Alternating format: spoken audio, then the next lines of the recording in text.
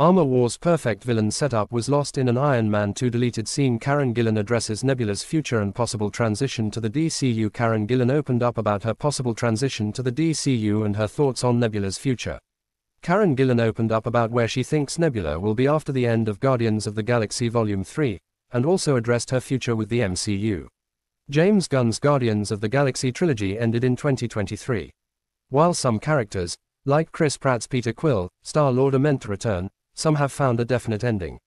Among them is Karen Gillan's Nebula. At the end of Guardians of the Galaxy Volume 3, Drax and Nebula decide to retire from the Guardians and stay on Nowhere with the rescued children.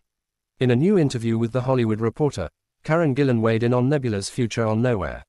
When asked whether Nebula and Drax are going to last in their new parental roles, Gillan replied, "Yeah, I'd like to think so.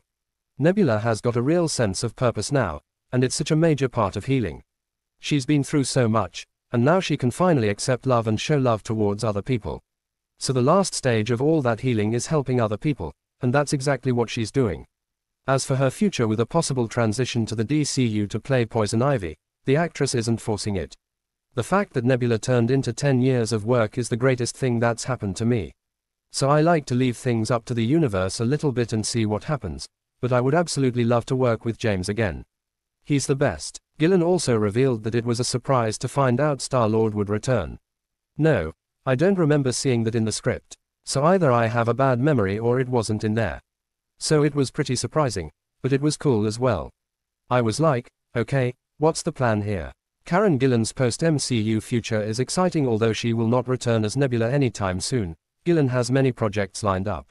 One of them is The Life of Chuck, an adaptation of Stephen King's novella. The project reunites her with horror Helmer Mike Flanagan, with whom she previously worked on 2013's Oculus. Speaking of The Life of Chuck, which stars Loki's Tom Hiddleston in the lead role, Gillan revealed to the same outlet that it was magical. "Oh my god, it was just magical." She went on to praise the upcoming film, adding, "It's one of the more unique scripts that I've ever read in my life. I've just never really seen anything with that structure before. It's a beautiful exploration, but I don't want to give it away."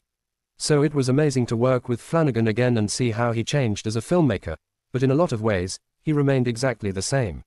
"I actually got to see a version of the film, and it's just one of the most beautiful things I've ever seen." The filming for The Life of Chuck ended in late 2023 and there is no official release date at the time of publishing. However, the film might see a late 2024 or early 2025 release date. Meanwhile, Guardians of the Galaxy Volume 3 is available for streaming on Disney+. If you are new to our channel, then like and subscribe.